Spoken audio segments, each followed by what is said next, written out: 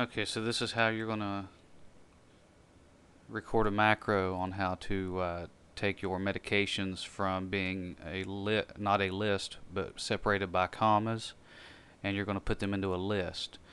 So you'll go to Tools, Macro, Record New Macro, and you can give it whatever name you want, which is right here. Then you'll click Keyboard. I have mine assigned to Control E. You'll click Assign and then Close. Now, while recording the macro, you'll hit Control F, which brings up the Find box. You'll type in a comma and you'll hit Enter.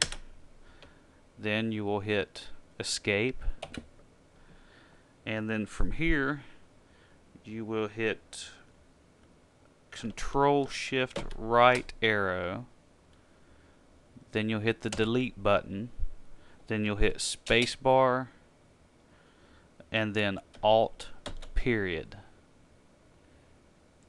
which should make it come out like that.